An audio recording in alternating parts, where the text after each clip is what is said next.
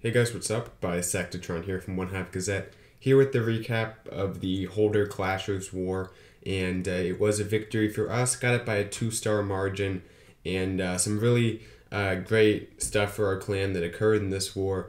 Mainly the Town Hall 9s, which is something that surprisingly we don't see very much, and this isn't just in Genesis, this is in a lot of high-level war clans that I've seen at least, is the Town Hall 9s aren't clearing all the Town Hall 9s on the other side, which is kind of weird because you'd think that with bowlers and Valks and all that stuff you have access to at Town Hall 9, you'd be able to get the 3-star easier, but for whatever reason, it's just something I've been seeing, especially in our clan, but we had plenty of attacks to spare. There was scouts for almost every one of these top bases, so that really helped us, so great job to our Town Hall 9s. As far as the war went overall, they did a good job in our 11s. They got the 3-star on Vicious and then the 2 stars on up top. They weren't able to get that kind of top half of top. Really, that's all our Town Hall 10s actually, I think. I don't think they got one Town Hall 10 3-star now that I look at it closer, because Fahim is the first Town Hall 9, I believe. So anyway, they weren't quite able to get it done up on the 10s, but they got all the 9s taken care of. As far as what we did, we actually left one of their 11s 1-star, unfortunately. And one thing I want to mention is they actually didn't use one of their attacks. Their number 3 here didn't use his attack. So there's no potential to get an extra 2 stars, only an extra 1-star in one of these bases. So it wouldn't have made a difference, but it could have been 84 instead of 83.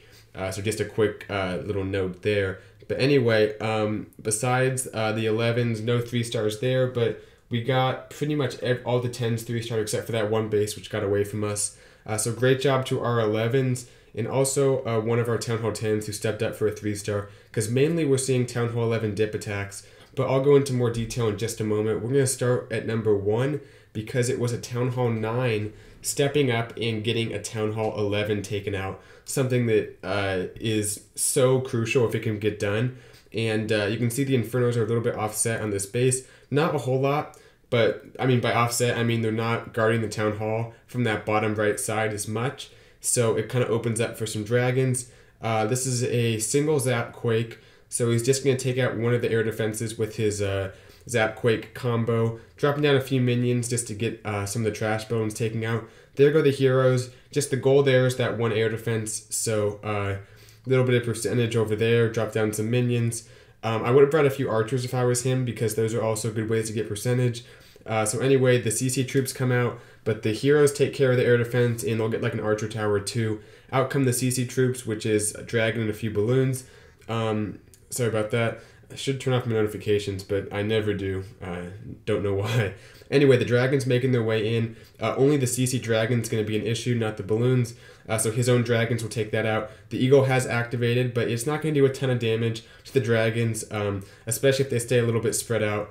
It'll be difficult for it to take them out too quickly. Anyway, though, they are in range of some of these Infernos and the Wizard Towers, but those level 4 dragons under Rage actually mow through the Infernos not the Inferno, the Town Hall pretty quickly, so they get that taken out, and luckily a few went to the outside, which is easier to get percentage out there, so those few at the top will get that DE drill, and they'll get the cannon right there at the bottom. So not, the highest level 2-star, but any 2-star by a Town Hall 9 on a Town Hall 11 is just awesome. So 53%, great job to Amsterdam. That opens things up so much, because now we have Town Hall 11 and Town Hall 10 attacks to be used for 3-star purposes. So awesome stuff there. Good job, dude.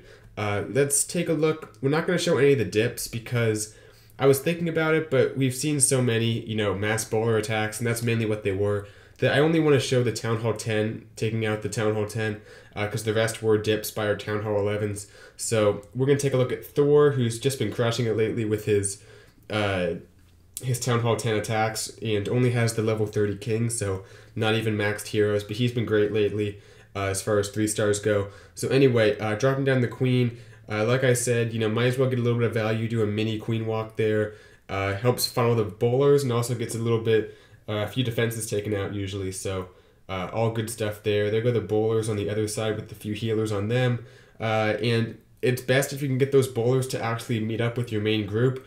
Otherwise, they'll walk around the base, and the healers will never get onto the main group. So Has a bit of a wall breaker feel, but an awesome adjustment by dropping that jump.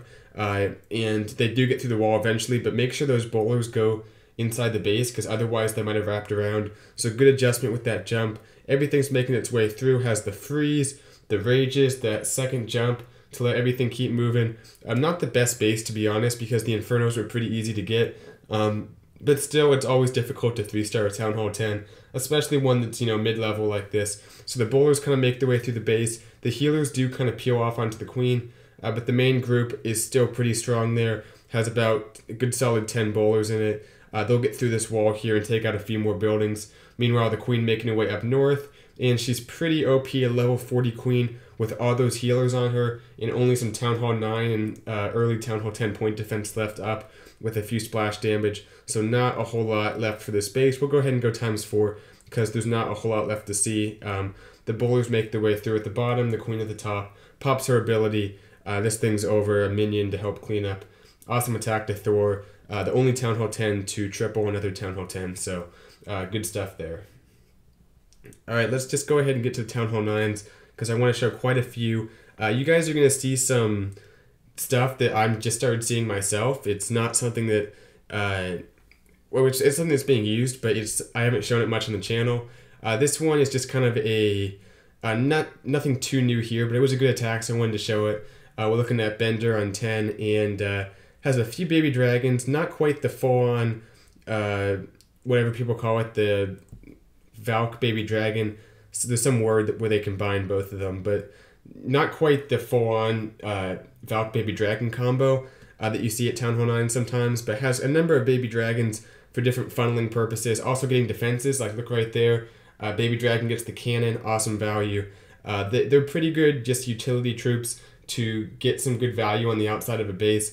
Not very good for entering in any big groups because there's the ×2 buff that they lose when they get near other baby dragons, but on their own, they're pretty powerful, so it goes ahead and brings a few of them here for funneling, like I said. The queen takes out that golem. I love that wizard. People don't do it enough, but it just speeds everything up. Extra damage. I mean, it does almost as much damage as the queen, so just having that wizard there really helps out and keeps her moving, saves time, which is very important at Town Hall 9. Drops in these Valks and these bowlers behind. A CCM Max bowlers really goes well with any ground composition, whether you're bringing Valks or Golems or pretty much anything, HGHB. Throw some bowlers in behind it, and it really adds a lot of value. Add some more range to the attack. Very strong at Town Hall 9. I'm actually surprised we're not seeing miners at Town Hall 9. People bringing CCs of level 4 miners. Maybe just, I don't know, doesn't complement some attacks as much, but I'd actually expect to see that too. Maybe people will start using that at some point. But anyway, everything moving through the base, getting spread out here. Kind of what we're seeing at Town Hall 9, the new thing is not predicted pathing, more of just getting the right troops inside the base and letting them go wherever they want to go. I don't want to say it's getting towards spam attacks because it's not. It's still, using different troops, a combination of different stuff. Still takes a lot of planning, but we're not seeing the planned pathing within the base, I guess is what I'm saying. It's a lot more kind of improvise as you go, which in a way might even take more skill because you have to be able to think on the fly and send in your hogs and your baby dragons based on where your bowlers and your heroes go. So it's something that's cool at Town Hall 9 and adding a new dimension to the game. So anyway, awesome attack to Bender, getting the 3-star, go ahead and fast forward. Has the King's ability, goes ahead and double swags the poison. Awesome stuff. Alright, let's go ahead and move down just 1 to 11. No Z, I think is how you say that, or Noxy, either one, but might be a new member, I don't recognize his name, but comes in here with a nice trade there. The defender went ahead and put a bomb on the cannon, but has a second minion to drop down and gets the free cannon there for only the 4 troop space. This guy also has some troll Teslas, so pretty troll stuff on the outside of the space, but I'll call him Noxy, I guess. Noxy's bringing quite a few golems. This is another new thing that I'm seeing. Maybe it's not new. I'm just saying it's new that I've been seeing. New to me. It's a kind of like a 3 golems, like a stoned bowler attack. Just there's a lot of rocks in this base, whether it's the ones the bowlers are holding or the huge ones that take up 30 troop space out in front. Just a lot of rocks going through this base. So golems and bowlers, everything moving through has nice poison, and really just entering the base strong with that. Has some balloons and some hogs, so kind of some defense targeting troops around the outside of the base. Not sure if you missed the king's ability, I kind of missed that, but the king did go down pretty quickly. Regardless though, the bowlers were sitting back behind the golems, has that next rage, which isn't going to get a whole lot of value, but at least keeps those golems moving and adds to their damage a little bit. Has the nice haste for those balloons because all the air defenses are going down right there. Last two go down. Some hogs on the side, just a real nice attack, very technical. And the balloons start going down because there's some Teslas, a lot of unfriendly stuff for those balloons. But the hogs are making their way through. There's still a bunch of, a number of bowlers and also some golems left up. So gets through the rest of the space with the queen. Still has her ability and a few cleanup troops. So anyway, ×2 and ×4. Nice attack to Noxie. And also welcome to the clan if you're new. Just not a familiar name. So anyway, let's go ahead and keep moving. We have 2 more to show. Both very cool attacks to watch. So let's get right to those. And then at the end of the video, I kind of have a cool type announcement thing. Just something to look forward to this week. I'll get to it in a moment, but let's go ahead and take a look at the last 2 attacks. We have Warlord, and he's doing more of the kind of similar to Bender's attack, but has the 10 baby dragons instead of like 3 or 4. So go ahead and fast forward to when it starts. Right there. Starts in with the baby dragons, a few wizards, creating some funnels. But this is basically what we've been seeing. Sometimes people bring healers for the Valks, I think. Just like 2 healers for them. He goes ahead and elects not to on this attack, but works out just fine either way. But all he has are the wizards, the baby dragons, and the Valks that he brought. The CC lure right there, everything empties on out. So let's stand for a moment, and then I believe he's going to pull it off to the side. Or actually just poison it, drop down the heroes. Works out just fine. The CC troops won't be much of an issue. Another CC of bowlers, like I said, it works well with almost every attack. They do go to the outside here, which happens a lot, but they'll still get some good value either way. And the Valks making their way through, they kind of split right there. But the main thing is that they're going to get some of these air defenses taken out, so these baby dragons can get some more value. But anyway, the queen's still moving through. The Valks kind of go to the outside, but the baby dragon takes out that building, which keeps them inside the base. That's something that I like about this strategy, is that the Valks are kept inside the base by these baby dragons. So they get in there, they get that next air defense taken out. Still has 2 heals for them, so just kind of dropping in those baby dragons alongside the Valks on the outside of the base, getting some of those defenses taken out. And like I said, I was skeptical on this attack. I'm not sure how good of a strategy it is, and I'm still a little skeptical as to how much value the baby dragons really get. But I guess they keep the Valks inside the base, which is more important than you might think. So I'm still kind of on the fence about it, but I'll let you guys know, and maybe we'll see some more attacks with it. Right here, the baby dragons do kind of clump up and hit some air traps, but still has actually quite a few Valks, and just used the king's ability now. His queen did go down, but has another baby dragon, and those things are actually pretty deadly once all the air defenses are down, especially when they're kind of spread out. Right here, they kind of group up on these last few Teslas. They go down, and that is going to be it. Awesome attack to Warlord. Let's go ahead and take a look at the last attack.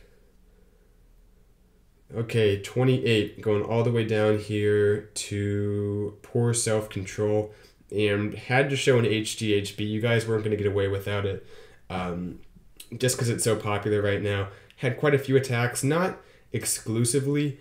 Actually, I think they were a lot more dependent on this than we were. We had some more diversity, which you saw in some of the previous attacks, but still quite a few of these used by us in this war. Because it's a very popular thing. I liked how he did 2 different streams of giants and then had them meet up in the middle just to do a wider funnel, which is very important for those bowlers. Because if you drop all your giants in the same place, the funnel is going to be a lot narrower and the bowlers might not enter the base. So very good technical stuff there. As you can see, once again, no jumps because you want to let everything clump up and get the splash heal of the healers, especially when they're under rage. Actually worked out nicely because 1 bowler went to the outside, and the wizard, they'll keep everything inside the base, so that's awesome there. Next rage goes down. The healers are taking quite a bit of damage from that air defense, and you can see he actually didn't go at the queen.